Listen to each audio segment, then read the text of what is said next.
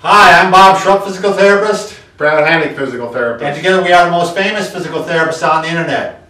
In our opinion, of course, Bob. I bet you it's in our opinion, Brad. And you know what? People are probably wondering, Brad, why do we have a bowling ball here with a stick sticking out? I bet you they are wondering. Well, what we're going to get right to that. What we're trying to show you today is the one thing you should do to try to help stop your neck from hurting. Right. This is probably, I'd say the majority of cases that we see, most of them are caused by bad posture. And specifically, they're caused by what we call the forward neck posture.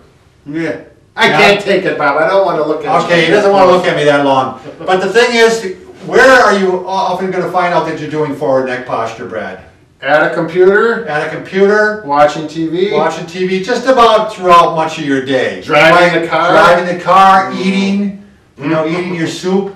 You know, they're all, the thing is, that's the problem. We're in a society where we spend a lot of our time sitting and a lot of our time with our head forward like this. Now, let's just talk about that just a little bit. Right. Okay, if you set up a good posture, Bob, a little bit forward so the people can see us there. Now, the weight of his head is going straight down, balancing over his neck.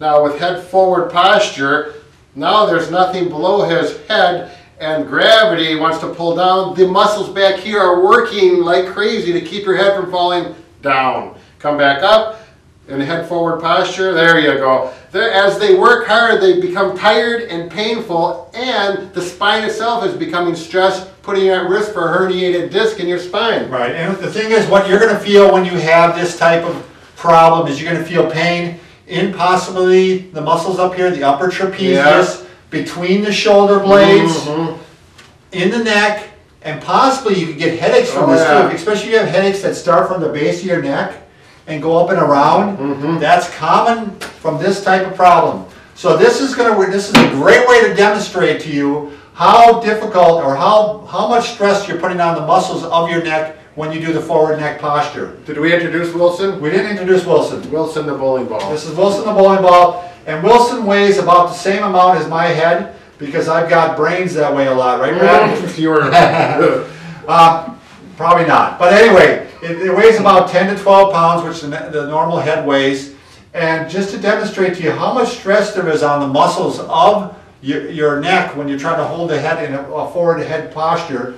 So this represents the head, and his arm and wrist muscles represent your neck muscles. Right. Now hold Wilson in good posture. Right. And if my neck's in good posture, my head, and the Wilson's in good posture, I can actually do this with one hand, Brad. Yep. That just shows you how little bit of muscle it takes to hold it in good posture. But as soon as I go like this, Wilson's looking forward. All right, and Brad's got me on a timer, don't you, Brad? Yep. Now that there is actually a lot of stress on my wrists, and I'm starting to feel, where you can actually start to feel pain, after a while. We got 11 seconds so far. Well, imagine doing this all day. That's 11 seconds. Imagine doing this at the office all day long. By the way, the reference to Wilson, in case you didn't catch it, is a reference to the movie Castaway with Tom Hanks. Right. Where he's got, we didn't decide, is it a soccer ball or I think it's a volleyball. A volleyball, and he's on this island all by himself, and Wilson gets a face with a muddy hand, and he becomes his buddy. Right. Watch the movie, it's a good one. Yeah, if you like watching. How's your wrist feel? My wrists are starting to burn now, Brad. What are we at? We're at 48 seconds. So imagine again. So one of the problems that we often see with this is when people have laptop computers or computers where their monitor is too low. As soon as your monitor is too low, what are you going to do? You're going to go like this.